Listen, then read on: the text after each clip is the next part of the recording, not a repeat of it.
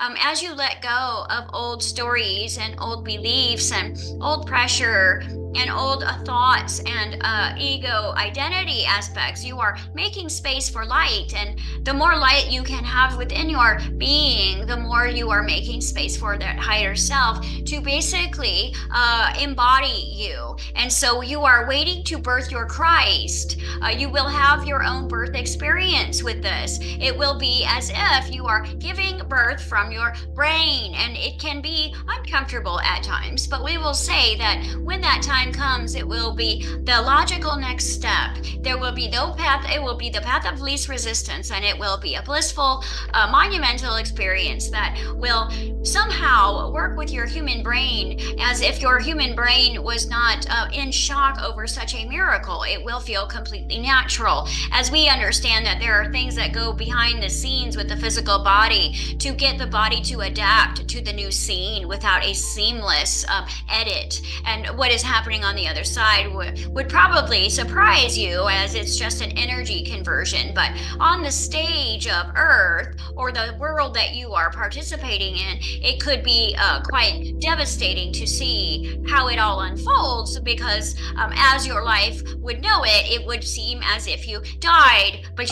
you're not going to die. You're going to live for the very first time. You've actually not been alive. You've been half dead your entire life, and you have been hungry and alone and waiting and striving and suffering, and this is all of you. This isn't you in particular. This is just the struggle. And so when you awaken to your Christ itself, you will be all alive, and therefore you will look like you are some sort of superhuman being, because you no longer associate, believe in, or participate in any sort of lack. So everything you touch will immediately turn into abundance and life and grace and love and connection. Every word that comes out of your mouth will melt the hearts of those around you. And so you have much to look forward to. We are very excited for your expansion. And as the channel was mentioning, the game that we have created has been based in the obvious loopholes that have been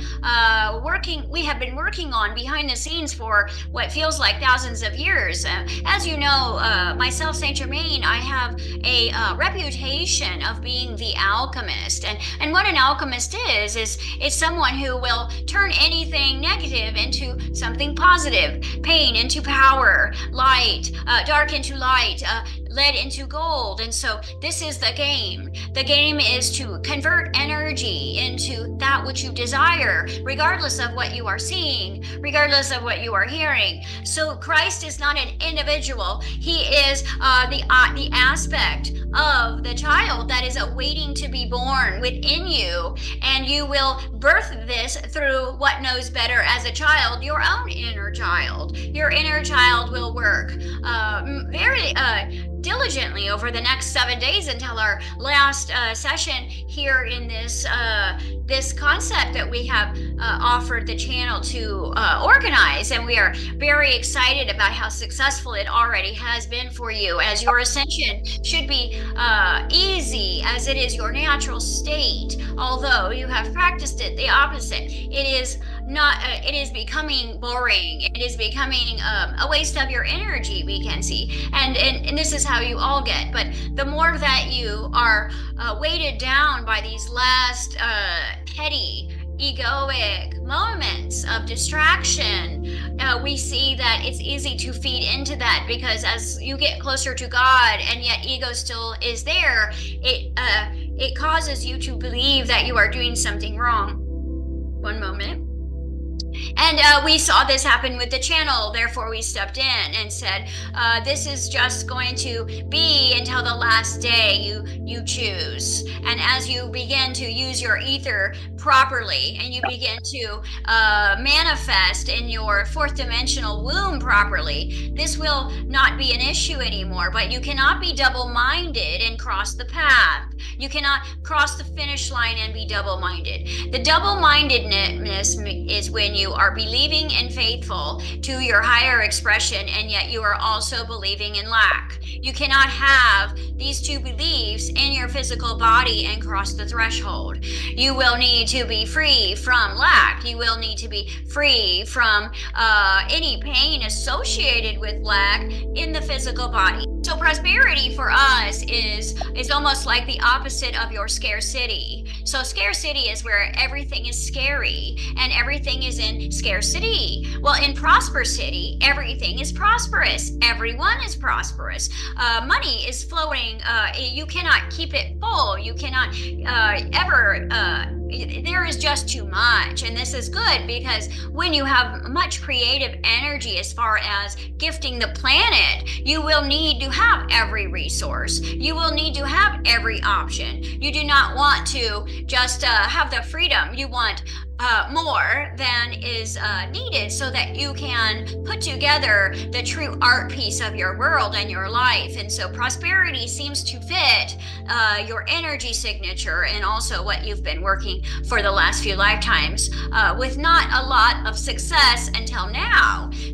We're going to kind of utilize the aspects of your reality to hold on to prosperity and make prosperity the only thing that we see everywhere. This will really trigger your ego, as your ego is constantly looking for where you are running out, where you are low, where you do not have enough. So your ego's entire focus is on lack of prosperity. Now your higher self is standing in a radiant space of prosperity. And so as the inner child gets her coordinates to look for prosperity, she will begin to search for it as if it was an Easter egg hunt everywhere, all day, throughout the day. She will speak it, she will see it, she will observe it, she will acknowledge it, she will create it, she will demonstrate it, she will feel it, she will express it, she will allow it. And then this way, she will be able to stay in a state where she is looking for the idea of prosperity everywhere that she is. Now, ego will see the same thing and see lack. And so you can see in the mind of a child, the child will see the bounty, they will see the bliss, they will see the potential, they will see the opportunities. And the ego says, everything is fine, but this one thing is not. And therefore my life is not good because this one thing is not in order, and it steals your joy. And once your joy is stolen, you have an inability to really shine, as joy is your natural state of your expression in your inner child. Your higher self's natural expression is peace. Your inner child is joy. And together it is a celebration when they come together. So they will be like two heat-seeking missiles that will be in contact with each other as soon as you set the inner child free. Now, many of you in your spiritual journey lock away your inner child because there is no time to play, especially when you feel guilt and shame about not being able to allow your own children to do certain things. You say, well, why should I be able to do something that my own children cannot do? And therefore you carry a weight. And if you would all just unleash your inner child, this would be a game over, because your inner child is not judging. Your inner child does not feel that you are a failure because of lack. Your inner child does not have the guilt and shame programs from making a mistake. An inner child sees a mistake as an opportunity to learn how to be better, as if I want to walk, but I don't know how to walk, so I'm going to fall down many times until my legs know what to do, but I do not say I am a failure. And so you see that at this stage of the journey, you get closer to Christ, you're going to feel more guilty. You're going to feel more shame because you're realizing the divinity and the love that is going to come through this energy is going to rock you off of your so-called spiritual pedestal and allow you to see that you have always been worthy. And yet your ego has been working behind your back, making a pile and a list of all the reasons why you won't reach God. And as long as you are focused on lack, you will never reach this finish line. And you could study every day, you could watch shows every day, you could be on social media looking at different creators every day, and you will not reach there as long as you are double-minded. And so prosperity might require a few definition searches, especially back to origin or back to Latin or Greek, and looking at all of the different beginning stages of prosperity. The way that we see prosperity is a healthy tree, the healthy fruit tree that will fruit for the rest of its life. It will always fruit. So when we see prosperity, we see that you are fruit, that you are fruiting. That means that you are creating. And therefore, in order for you to create, you would need to have an abundance of sun and water and all of those beautiful things that that tree would require. Although ego has made you feel that you have never been prosperous, that's all you've ever been. Because you continue to show up, you continue to give, you continue to work on your own self. That's prosperity in its core. So your ego has been playing you, my dear, and all you're waiting for necessarily is for the double-mindedness to go away, and the rest will arrive. Because the things that you have focused on within your own being have not been double-minded, and therefore those are the things that are in prosperity. If you can pay attention to that. See, a creator does not care if you do not have the money. If you are being prosperity, then you are being your spirit, and everything that is included in prosperity will be given to you. So you might be waiting on a couple of areas, but you are prosperity. So as long as you continue to be that which you are, you will only increase your ability to hold space for not only the light of your higher self, but hold space for the life that you are building in the fourth dimension. So whatever you appreciate, as this is a financial term. You are multiplying. This is the story of the 5,000. This is when Christ looked at how many people he needed to feed, and so he appreciated that, and therefore there was more than was enough. And this will be you as well. What you need will be there before you need it. Before you ask, it's yours. Before you call, it's answered. And so prosperity is your birthright. It is as normal as you speaking your own intellectual language. And so when you do not have prosperity, it puts you into a deep feeling of grief, because you cannot access that which you are. And so as you begin to practice the opposite, which is your true nature, you will start to see that first you will feel joy and peace, and then you will start manifesting prosperity through very interesting ways. This is going to put you into a state where you can go full throttle with your faith, and you can let go of lack completely. You can give your burdens over to the Creator. We would say any burden that is in prosperity, give it to your Creator. Give it to your higher self, as she has a prosperity plan for it. We do not want you carrying the burdens of your prosperity of the past, of the things that are basically growing and coming after you year after year. See, that is also prosperity, but we are not looking at that. So if that does come up, that will scare your inner child, and so we recommend that you give that you give that to the Creator, you give that to your higher self, and then you can say, now I'm free to expand in joyful prosperity again. Because if I see anything else that is not prosperity, then I am creating a lower vibration for myself, and I am creating this beautiful ether that is spirit in the form of lack. And we do not need any more of these children that are walking around in lack, surprising you with lack. And you have had enough of that. All of you have, but it is your creation. We would like for you to say, thank you, Creator, because then what you are saying to Creator is that all of your funds will come from Him, as He is your provider. And we want you to lean heavily on Source for all of your needs and all of your wants. If you have pain in your body, turn it over. If you have negative thoughts, turn it over. We do not want the prosperity of the negative scenario thinking moving into your body and aching your whole system. Your nervous system has been through a lot these last, I would say, 10 years, and you were holding on very tight before then. So as your nervous system begins to unwind, we would like for you to take time in prosperity as well. The prosperity of time. Work on letting go of the rush, having to complete things so quickly. Stop and smell the roses. Notice how things grow. This will remind you of who you are. As you become more of yourself, you are expanding, and this is what you are looking forward to. You might be looking at a bill that you cannot pay. You will find a way to make that joyfully prosperity in some way. Now, again, that might be more of a trick for your inner child, but she will say, I know, let's just put prosperity into our bank account and bless it. And then the father will see that and he will pay this bill. You see, so she has the solution that your ego does not. Your ego will say, we don't have this money. And you will say, well, I'm going to take the prosperity of time and I'm going to play the blessing game. I'm going to bless all of my accounts with prosperity. I'm going to bless my debt with prosperity. I'm going to bless my body with prosperity. I'm going to bless my mind with prosperity so that I have lots of prosperity ideas. I am going to give my higher self full permission to access my mind and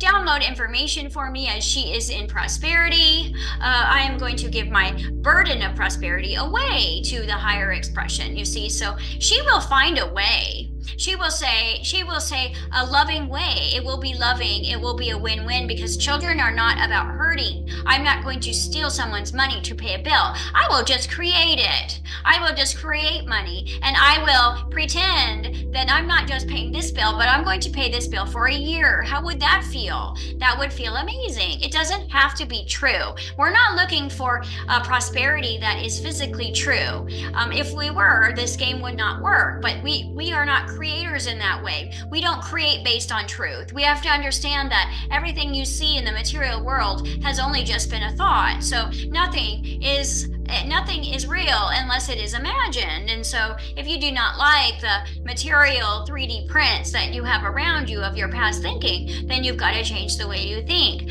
And you want to smile. So I want you to do something for me. I want you to think about your I am prosperity. And then I want you to think about it again, but I want you to smile when you do it. And I want you to see how different that feels in your body. When you smile, you activate your sacral chakra. You lift it up. It got happy just by a smile. So when you smile in your affirmations, you're actually working as above is below. The mouth and the uterus are a mirror.